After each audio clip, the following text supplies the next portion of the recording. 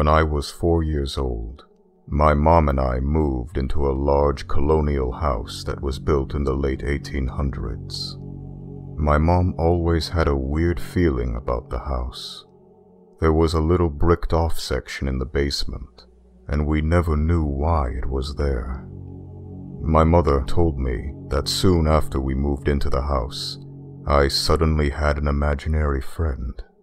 One day, out of the blue, I told her that I had been playing with a little girl named Jenny. She thought it was just a phase and didn't pay much attention to it.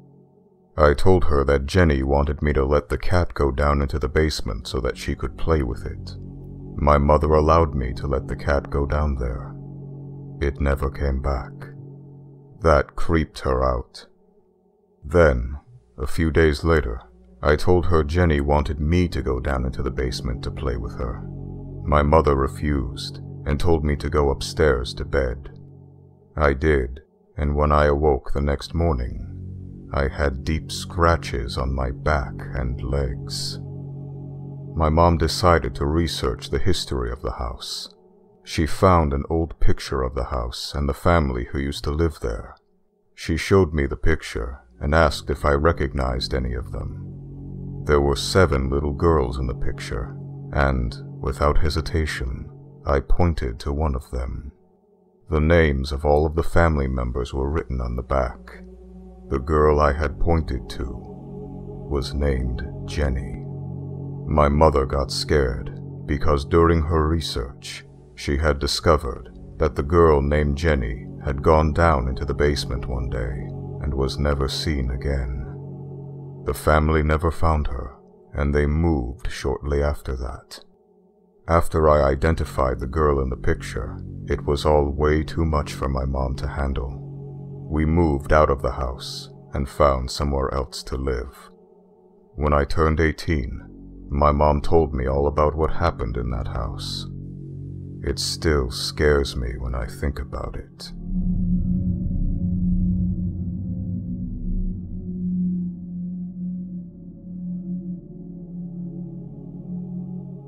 My niece had an imaginary friend, but she said she wasn't allowed to tell anyone his name. She said he told her everyone would get scared if they knew it. We kept asking her, but she would never tell anyone the name. Then, one day, her mom and I were in the hallway, and my niece didn't realize it. She was talking to her imaginary friend, and called him by his name. Whenever I think about it, I am still creeped out. The imaginary friend's name was Lucifer.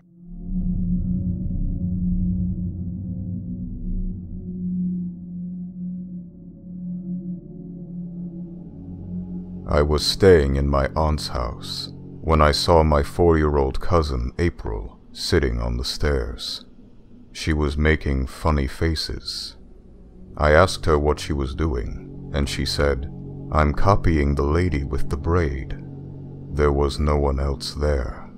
"Where is the lady, April?" She pointed up at a beam running parallel to the stairwell. "And what is the lady doing?" I asked. "Making funny faces," April replied. I was about to go upstairs when April said something that stopped me in my tracks. "Her braid is around her neck." I asked her what she meant. April pointed up and said, "The lady is hanging by her braid. She's making funny faces at me." Then April started making a face. Her eyes were wide and bugged out. Her mouth hung open, and her tongue stuck out. I realized it was the face of someone who was strangling to death.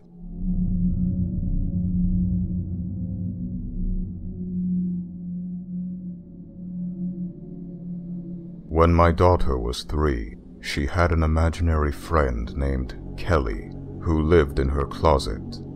She said Kelly played with her and sat in a little rocking chair while she slept. 2 years later, we were watching a horror movie and my daughter said, "That looks like Kelly."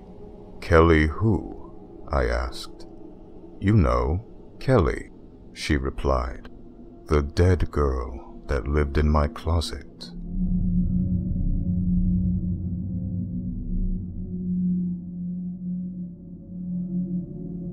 I asked my niece to draw her imaginary friend, Serena. She's 4 years old, and when she sleeps over, she and Serena play in the living room. She says Serena likes my house. I shudder to imagine what would happen if she didn't.